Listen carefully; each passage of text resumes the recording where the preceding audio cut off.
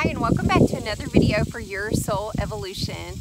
In today's quick video, I just wanted to share with you about a little book that I read the other day that was so inspirational and such a great little reminder. My mom actually sent it to me, so I want to make sure that I give her the props for that. And it is called I Am Magic: How to Create Your Best Life by Maria Robbins. Now this book I think is like 50 or 60 pages long. It does not take long to read it all. A lot of the pages are just little sketches and pictures. And I just read it on Amazon Kindle. And it's just so funny how sometimes we are wanting the universe to give us these huge, profound messages that are just gonna rock our world, when what we really need are these tiny little reminders. And that's exactly what this book did for me. It was just a tiny little reminder that was also like a cast iron on the head, which is what I also needed. And so basically what the book is, as I said, the title is I Am Magic, and it is just reminding you about the power of the words I am, and how what you put after those words literally shape your life. It reminds you to take note of the things that you are creating for yourself when you say, I am tired, I am exhausted, I am sick, I am feeling horrible, I am so stressed, I am so anxious, I have so much fear.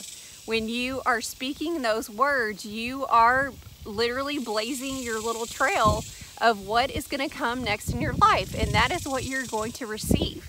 Now, I remember hearing this message when I first started on my spiritual journey, 10 plus years ago, and it had such a dramatic impact on me at that time. But no matter how far along you are on your journey, whether you're just starting or you've been in this a while, we always need that reminder, because we tend to put this on the back burner, and then we wonder why things in our life are going the way that they are. It's just such a simple thing that we often overlook, is the words that we're saying. I am. We have to evaluate the I ams in our life, what we are speaking, what we are creating for ourselves, and make sure that it is something that we want to experience. Because if we're just having a lot of I am something negative, we have no one else to blame when those things are coming true in our life, and we really have no basis to wonder, well, what's going on?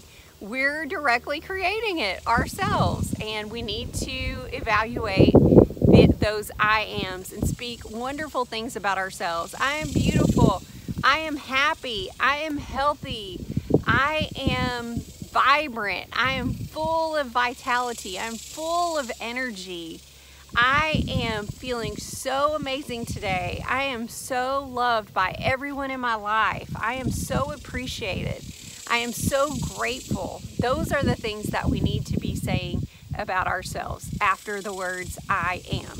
Nothing negative. So I hope that little reminder helps you today. If you have a chance, look up that little book. You'll love it. I read it to my child. He loves it. And I wish you all the best, and I will see you guys on the next video.